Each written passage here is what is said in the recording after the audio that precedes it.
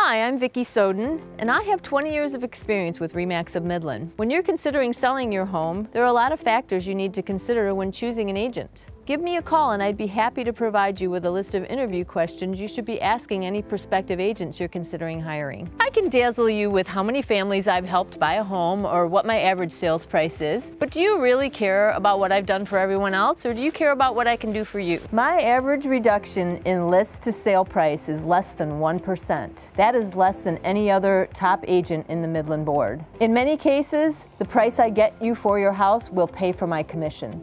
Yes, that's right.